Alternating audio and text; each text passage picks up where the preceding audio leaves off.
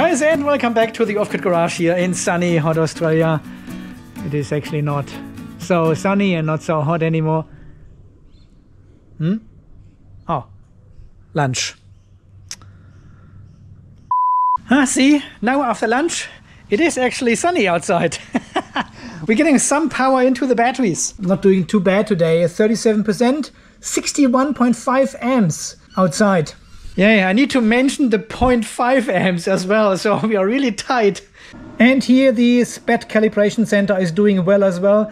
27% and 4.1 amps outside. This is charging our 304 ampere hour EEL battery. Yeah, that's the vertical EEL battery case. Charging from this pull fence system here. Well, at the moment it's the, I call it the afternoon dip. There's one tree in the way. We get the shade, but you can see there's already the sun again, and the sun will move over the panels in the afternoon again. Gives us an afternoon hump after the dip. And yesterday I made 3.5 kilowatt hours from the system into this battery, so it's not too bad actually. I know if you're almost in summer, 3.5 kilowatt hours doesn't sound much, right? But remember, when you're in winter time, 3.5 kilowatt hours is the world. Okay, and this morning I got up early and started working on our network cabinet. I have taped up all the holes and openings in the case and put this black gap sealer behind it. So this one is drying right now. I also did the same at the back of the case and of course here under the bottom as well. Yeah, and then I harvested one of the fans out of the old switchboard we had installed here on the power wall. It was the first installation we had, and we had the inverter and all the MPPTs inside. It was hanging there on the power wall, and the 3 kVA Phoenix inverter was inside. And then the family grew and needed more space. And since then, the old switchboard sits here in the garage for further use. But I've harvested one of the fans. It's now in the top of the case here. I don't know, why do I need to sneeze when I make videos? Seems to be a video allergy or something. I've ordered also a 12 volt 5 amp PWM controller for this fan, so we can connect it to our 12 volt power supply and then run the fan depending on the internal temperature. This is what you wanted, right? A fan. I still have to close this gap here at the top though. So if this all works out with the gap sealer here, I will do the same here as well. And I already got this air filter strip here, which we will put down here in this gap. I probably only put some screws in here and clamp this, and just clamp this behind the screws so I can take it out at any point of time and wash it out, clean it, and then put it back in. So hopefully this will give us clean air inside the cabinet. Of course, all these lids here, they are not airtight either. Neither is the front door here. There are small gaps and air will be sucked in there as well. We will see. I'm sure there will be a version 1.1 at some stage or something, and we keep modifying this network cabinet as well. Okay, so in today's video, we want to do some cabling, want to connect all these buck converters, maybe connect it to our power supply and see if all the buck converters actually work, if they deliver the correct voltage. And as you suggested, I've also printed an end cap for these solar rails. It goes this way, yes. Just clips in like this. Took me 2 attempts to make one. It's a bit hard to measure all this here and get these little standoffs here in the right position. But now this should also work here on this. Can't reach it. I can't reach it. Oh yeah, here we go. So, it looks much better. The second one is still printing. It takes only half an hour though to print this one. And I've just removed one of the screws here of the fuse block. And these ring lugs, they fit actually perfectly in here. Yep, there's definitely enough space with the lid on. I very much like this idea.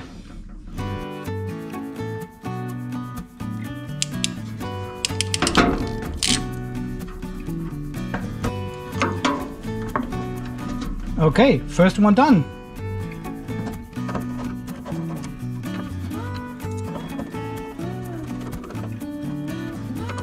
I have now connected the 2 boost converters to the fuse block. And once we are done cabling, we will use some split loom. It's like a conduit which has a slot in it. But this will be one of the last steps then to organize all the cables. As always, guys, I link all these devices here, the fuse block, the crimper, as well as the split loom down under the video and on my website as well. You won't believe how many emails I'm getting where people are asking, Andy, you have shown this and this tool in your video, where can I get it? I'm putting this all on my website. I can just send them a link and say, well, there it is.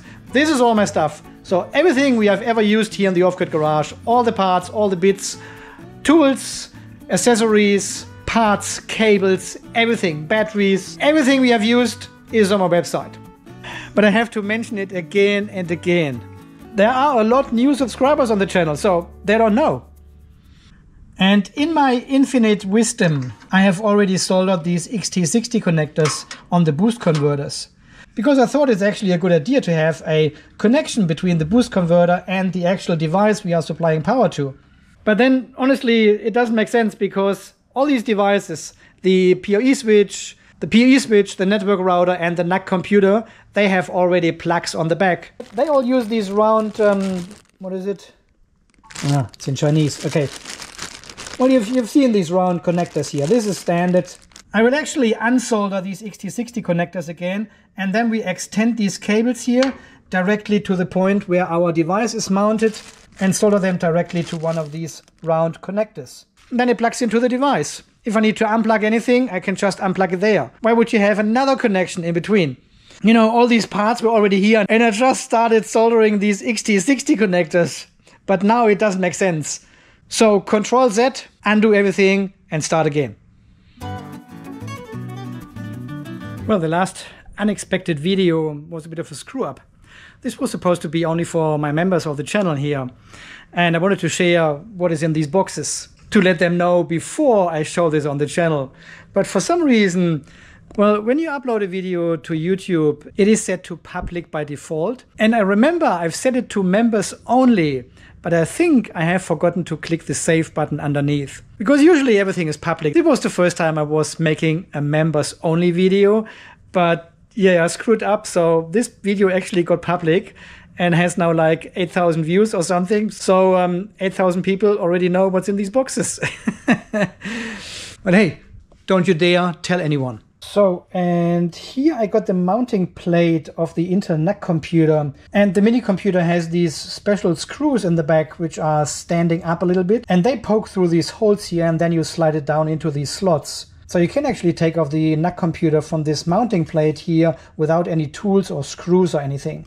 When the computer is mounted on this plate, the power supply goes in here on the top left.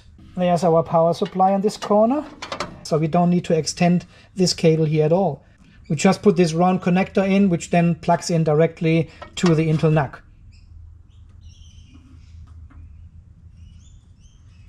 Okay, let me have a look if this is actually a good solder. Yeah, it is. It is nice. Okay, and now we put this heat shrink over the top.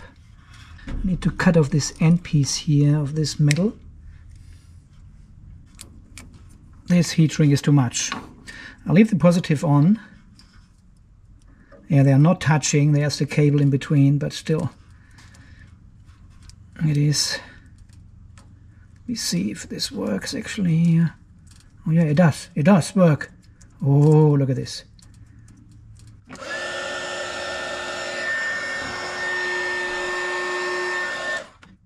Yes, of course. I've got Miss Piggy on my website as well. In pink. Well, I must say, this is not too bad, actually. Yeah, definitely long enough. For now, that's fine. Okay, so we need to... This is 48 volt. This is the POE switch. Okay, NUC computer. POE switch. Somewhere over here, maybe. So I can get all the network cables from the top and can see the lights from the front. See, this is the reason why I don't want any shelves or something, because I cannot see where the cables are plugged in and I cannot see the lights correctly. But if it's mounted vertically inside the box, I can see both the cables and the lights. Because someone in the comments said, well, these cabinets, they are not really designed to mount things vertically. They are more for the horizontal mounting thing. Of course, that's why I modify it, to make it a vertical network box. Ah, the second end cap printed actually. I can't reach it. I have to do this later.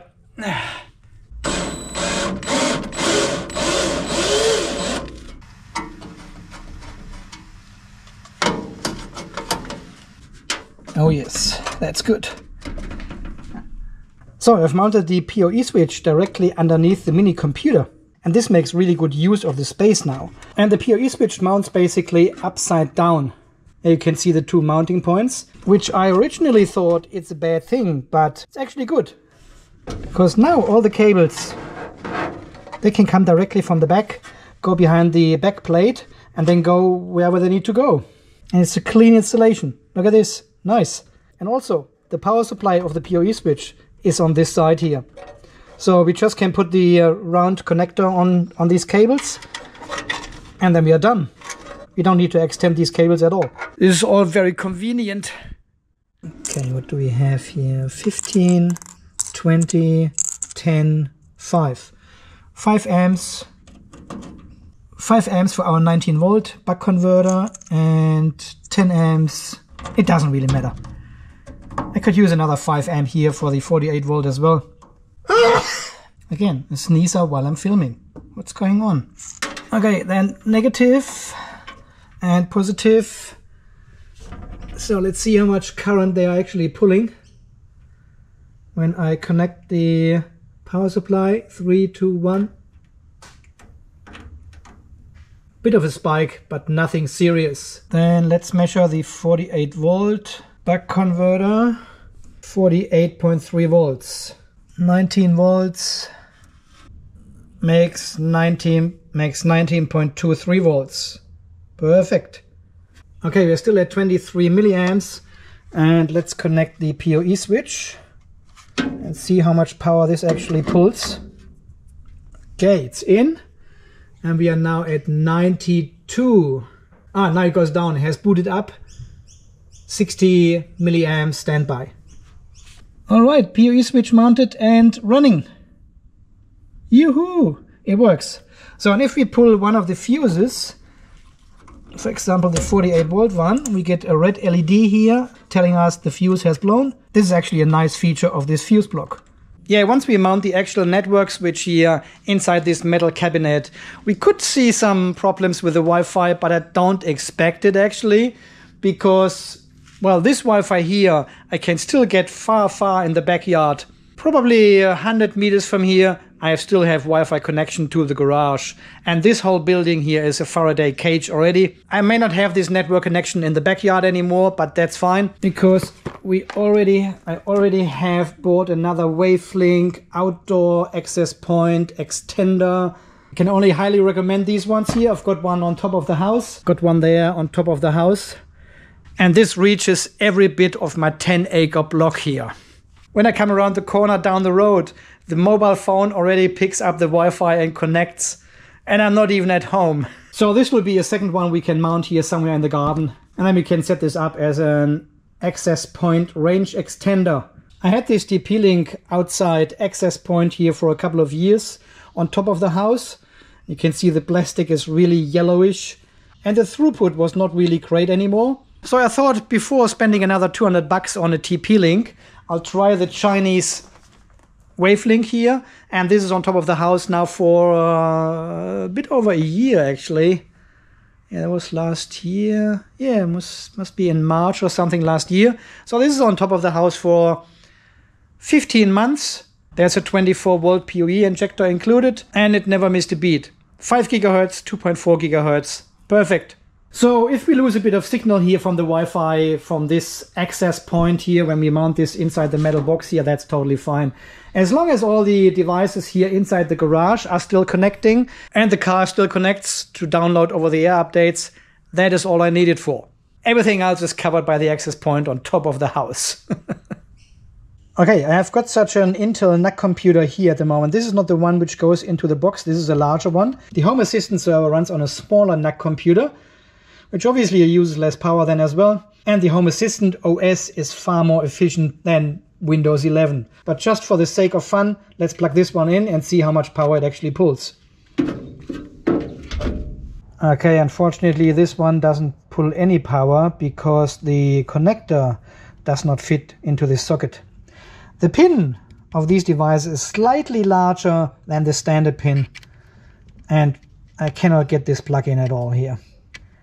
Shit. So guys, we have to wait until the next video to find out how much power actually the NUC computer pulls from this converter and from our 12-volt power supply. As always guys, thank you so much for watching. Thanks for all your amazing support here, for all these beautiful people out there who are donating to the channel, buying me a beer.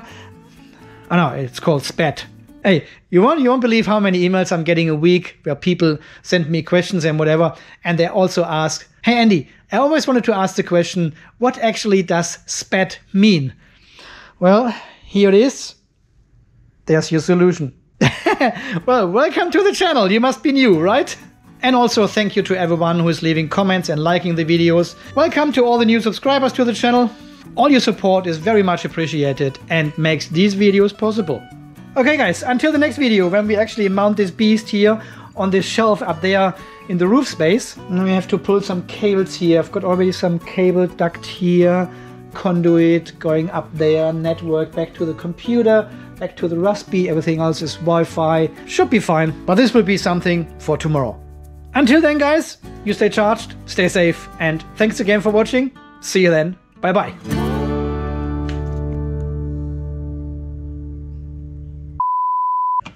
And now keeping a box of all the old power supplies would finally pay off. Yes, that's the one. Okay, no cliffhanger. Here's the test. I have to find. Okay, there it goes in. Okay, and this is the standby of the machine, and I turn it on right now. It's booting up. 1.3, 1.4, 1 amp. They are coming with a 4.7 amp power supply. 4.3 we have seen. Woo! Yeah, I think the machine has booted up now. The no hard drive activity anymore. I think it's waiting in the login mask now. So it's around 1.5 amps at 12 volts. And as I said, the Home Assistant server is actually a bit smaller than this one here. Has only one SSD hard drive. This one has 2. And it's all in total a smaller machine. I think this is an i5. The other one is an i3. Ah, now it has booted up. Look at this. 0.5 of an amp. Yeah, and this is what I'm expecting from the other machine as well. Half an amp, that's all. Well, you can see there's no cliffhanger in the off-grid garage. Well, at least not today.